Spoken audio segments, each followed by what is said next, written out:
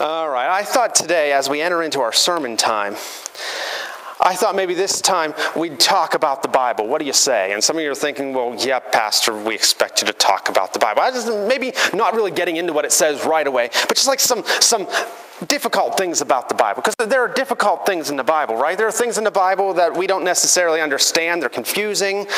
There are things in the Bible that we don't like what it says, and so it's kind of like we just want to sweep them under the rug, right? We don't want to go there because that's difficult for our lives.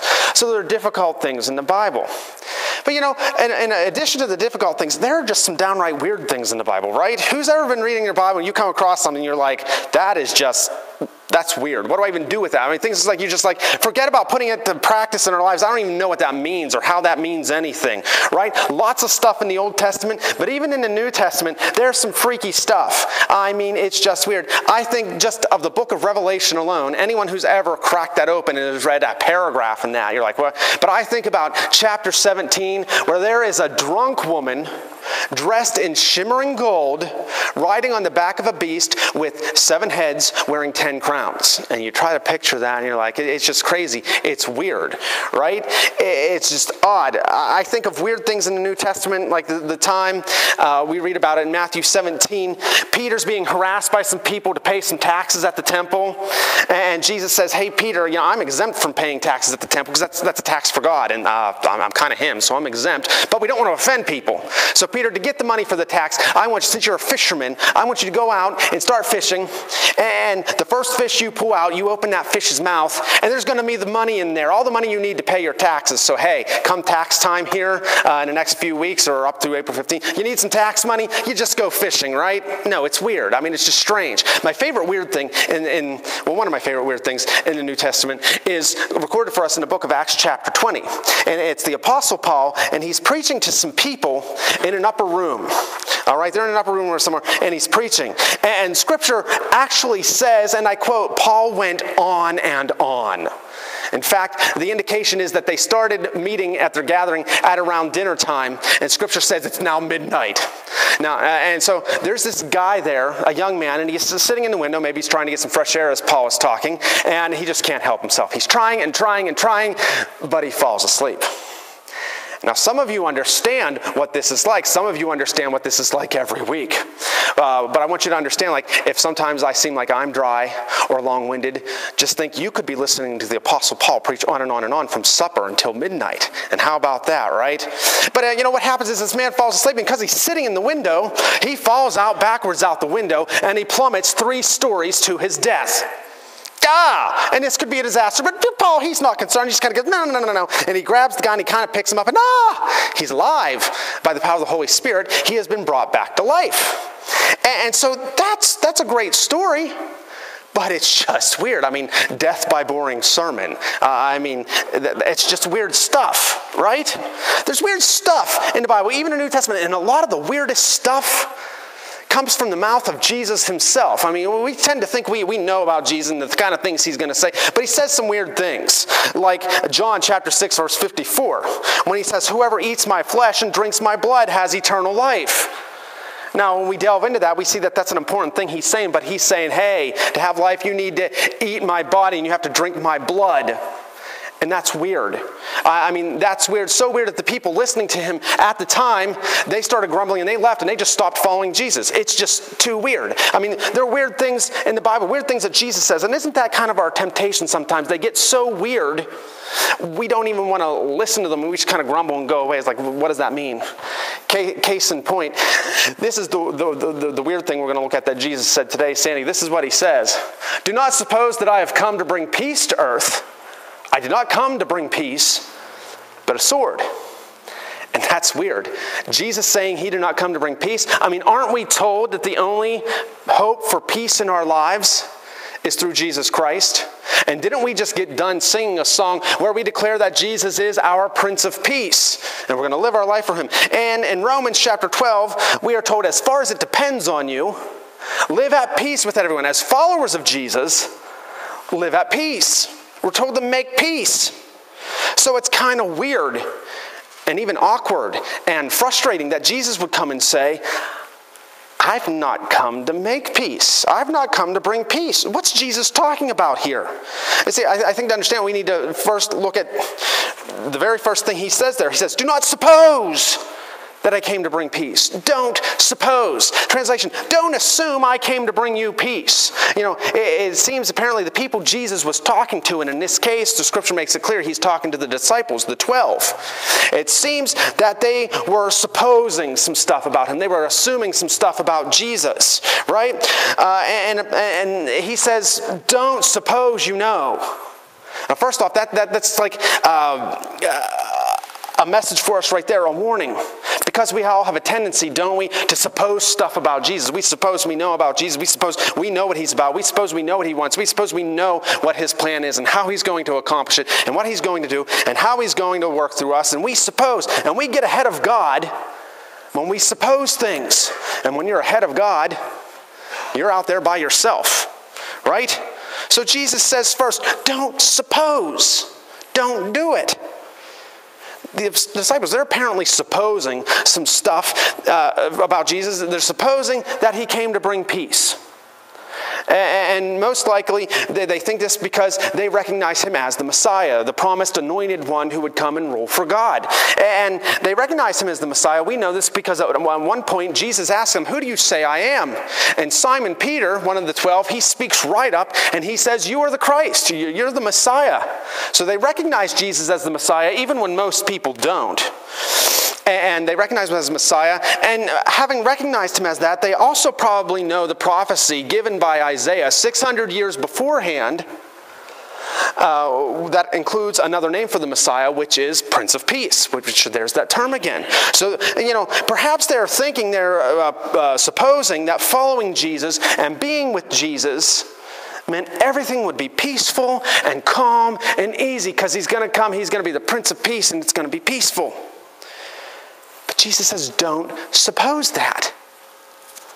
I didn't come to bring peace. So if he didn't come to bring peace, what did Jesus come to bring? And we see it right there. I did not come to bring peace, but a sword. Oh, Jesus comes to bring a sword. Okay, wow.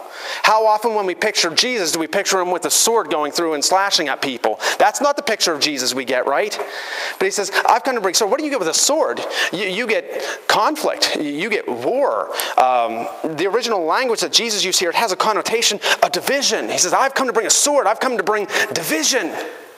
Again, this doesn't sound like Jesus. Jesus bringing division, that's weird stuff. So we wonder, what's he getting at? And he goes on to tell us by giving us some more weird stuff. He goes on and he says this, for I have come to turn a man against his father, a daughter against her mother, a daughter-in-law against her mother-in-law. A man's enemies will be the members of his own household. Jesus quotes the prophet Micah here, and he says these things. And again, Jesus is pretty much saying, I've come to bring strife to families. And that's weird. Because what? Because aren't we taught in church that the power of Jesus can help us heal broken relationships? And doesn't following Jesus help us make peace with our families? And doesn't Jesus heal families that have fallen apart when they submit to him? And the answer to all those questions is yes. So what's Jesus talking about when he says these weird things? What's he getting at? And I can sum it up for you. I can sum it up for you all in one word. Jesus is talking about loyalty. Loyalty. Jesus is saying, hey, those of you who follow me, I call you to loyalty to me and to me only. So he's saying your first loyalty is to me. Your first loyalty in your life is no longer yourself. It's no longer your family or maybe your friends or the other people in your life. So your first loyalty is not to your wife, not to your husband, not to your kids, not to your parents. No, it is to Jesus. And that's hard.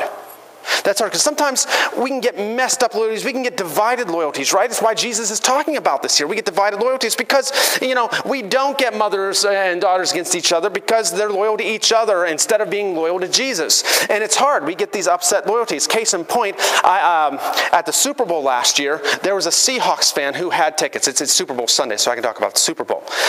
They had tickets, and he was enjoying himself, but he had really bad tickets. And as he surveyed the place with his binoculars, he saw a seat that was open right on the 50-yard line, kind of close to the front. And as he observed this, as the game went on, it remained empty, and he thought, what a shame. So he gathered up all his things, and he goes down to the seat, and he goes up and he says to the man sitting next to the empty seat, he says, "Is this seat taken?" And the other man replies, "No, that was supposed to be my wife's seat, but she's not here." And the first man asks, "Oh, well, I'm sorry to hear that. Why couldn't she come to the game?" And the second man says, "Oh, well, she passed away. But we had these tickets beforehand, so I came." And it's a shame, too, because she was a huge Seahawks fan, almost as big a Seahawks fan as I am. And the first man kind of gives his condolences again, and he sits down, but he has to ask them, and he says, "Wait, with how highly sought after these seats are and how expensive they are, couldn't you find anyone, a friend or a relative, to come and take this seat?" And the second man says, "Yes, I tried, but they're all at the funeral." Oh, divided loyalties, right? I mean, where's the loyalty there? But that's how often we live with divided loyalties like that. Jesus says, if you follow me, no, if you really follow me, then there's no divided loyalty. In our loyalty to Jesus, we follow him into this new life, and that's the life we live by, which means we must be constantly changing things in our lives to live according to loyalty to Jesus. We change our attitudes. We change our priorities. We change what we think is important in life. We change what we do for fun or what we think is fun. We change what we live our lives for. We change how we interact with the people in this world. We leave worldliness behind, and we pursue that holy life. That's loyalty, undivided loyalty to Jesus. And guess what happens when we do that? There are going to be some people in our lives, friends and family, who don't like that. You see, they like it when we live according to their priorities. They live according to their expectations. And they like it when we're living lives that don't convict them of how they're living. They don't like it when we say, "I can't do that with you," or "I can't support you in that because of my loyalty to Jesus Christ." They don't like it when in our loyalty to Jesus, we talk about our faith or we share our faith with them. We invite them into our faith. They don't like it. And guess what that causes? It causes, what? Distress, division. That's the sword Jesus says he came to bring. That's it. Your loyalty to Jesus will cause division in this world. Jesus warns us about it here. And Jesus says, don't suppose it's supposed to be any different. It's going to cause division in your family. Sometimes people in your own households and your friends, there's going to be division there. And he's not telling us to go and deliberately, cause conflict in our relationships. No, that's not what he's saying. Don't go with a holier-than-thou attitude, constantly shoving your religion in somebody else's face who's not a follower of that religion. Don't go deliberately making division when it doesn't need to be there. But stay loyal to living the life that Jesus calls you to. And that will cause division. Jesus knows that, so he warns us about it here. And when that division comes, our role then is to be the peacemaker. But be warned by what Jesus says here. Peace might not come. Jesus says, "I come to bring the sword." But the thing is, we don't like division, do we? We don't like conflict. I know I don't. So what's our tendency so often when we're faced with this? Our tendency is to divide our loyalties, right? Right? Because we don't want the conflict. When someone in our lives doesn't like how we follow Jesus so closely, to avoid conflict, we'll just back off a little bit on that loyalty to Jesus when we're around them, right? Isn't that what we do? And when they draw us into the sin in their life, it's not that bad. It's just something small. So in the name of peace, I'm going to go along with them on it. All right? And then we come back to Jesus and we're all loyal to him on Sunday morning.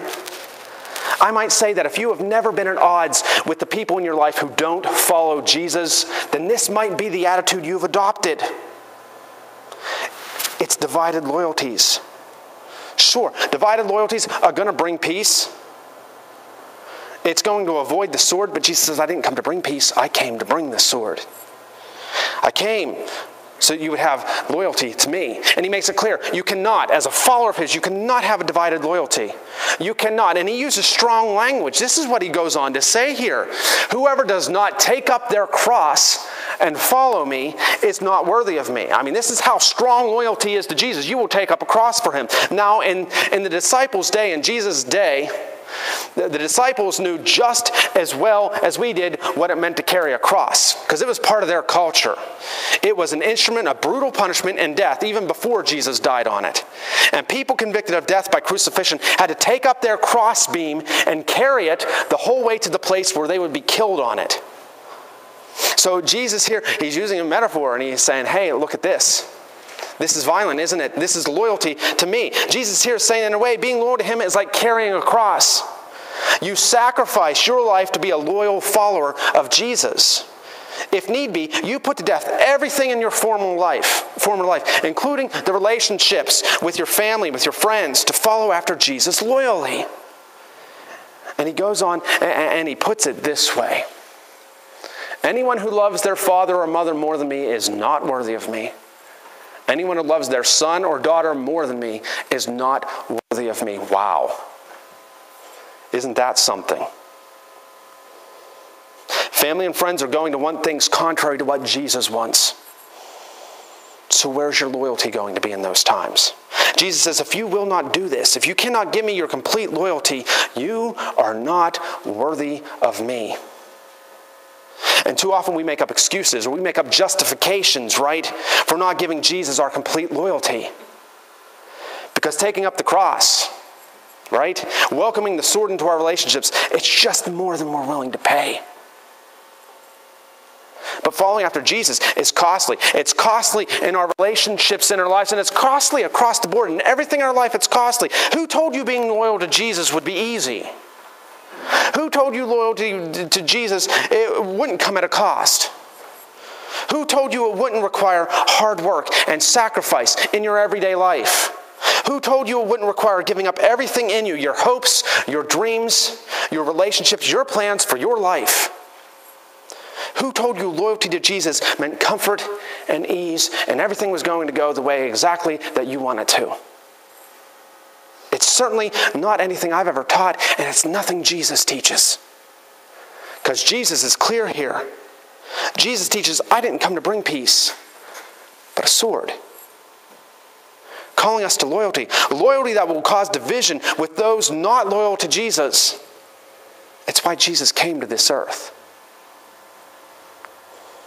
And this loyalty Jesus calls us, what does it mean to be loyal to Jesus and only Jesus? It's not just a decision you make once in your life. As if we can think, well, I gave my life to Jesus way back then, so I can go now and do and think and believe and pursue whatever I want. No, loyalty to Jesus is a choice we make over and over again each and every day. In every situation we're in, we have to make that decision to be loyal to Jesus. It's just like carrying a cross. It's a decision to carry that crossbeam every step along the way. It's like when we're on a diet. Like right now, this is heavy in my mind because I'm trying to eat more healthy and I'm trying to exercise because I put on some weight I don't necessarily like and I want to take it off, right? So I'm trying to do those things. But that's not a one-time choice. It's not as though I just woke up one morning and says, all right, I'm going to eat healthy and exercise and the weight just fell off. No, if I think that, I'm going to fail, right?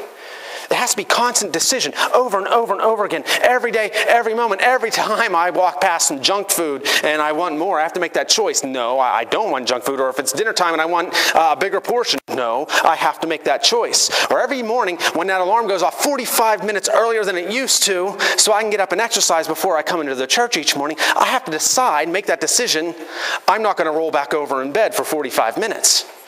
Right? It's that constant decision. And loyalty to Jesus is the same way. It's not a one-time decision. Undivided loyalty is constant decision-making.